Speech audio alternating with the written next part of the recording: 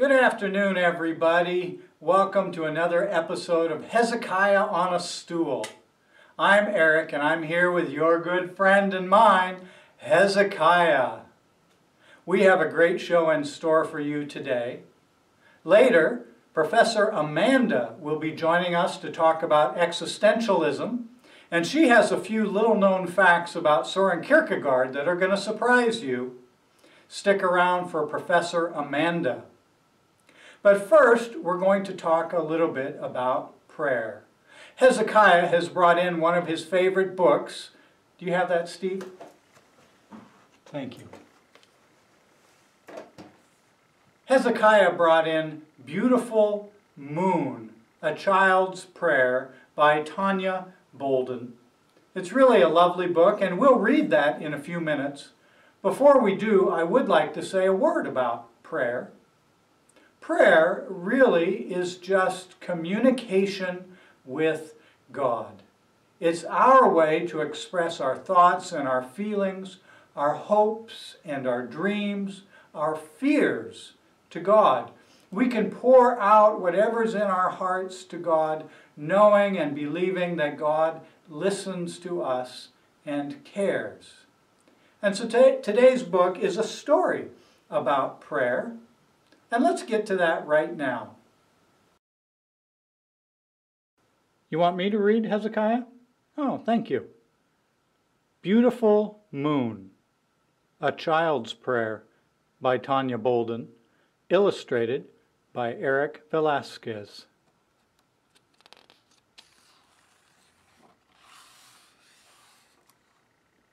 The amber orb floats, washing the night with a radiant glow.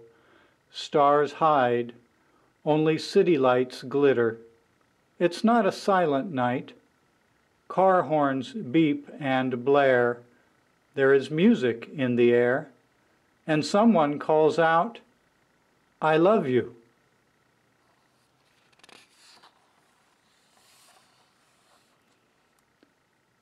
A little boy wakes up, scrambles out of bed, drops to his knees. He forgot to say his prayers.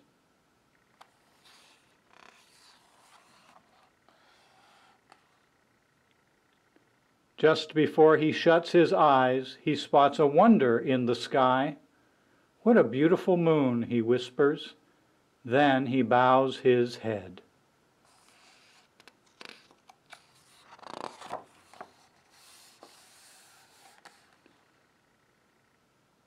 Blocks away, a woman, bundled up, a park bench her bed, gazes at the beautiful moon, willing herself warm.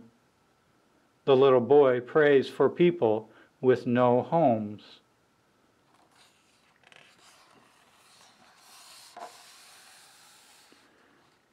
Closer by, a man on a train gives no heed to night sights speeding by. He does not see the beautiful moon.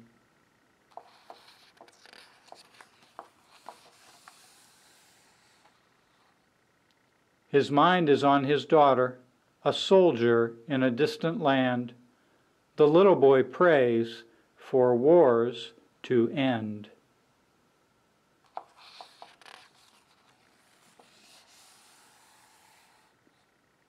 Across town, an old man in a hospital room wishes for a window, imagining that if he could see a starry night or behold a beautiful moon, he would slip into soothing sleep. The little boy prays for the sick to be healed.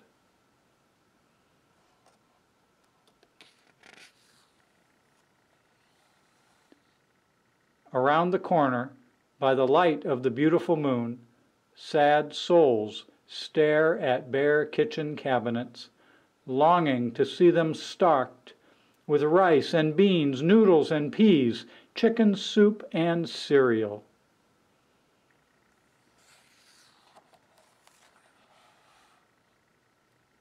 The little boy prays for people, little and big, to have the food they need.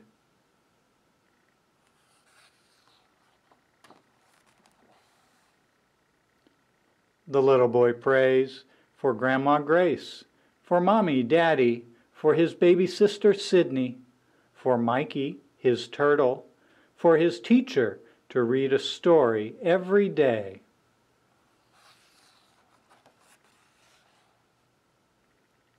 He promises that when tomorrow night comes, he won't forget to pray, and the beautiful moon goes on its way.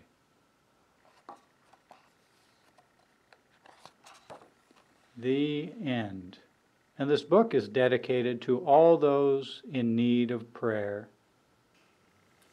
Thanks for bringing in your book, Hezekiah. It is a good read. Do you have anything you'd like to say?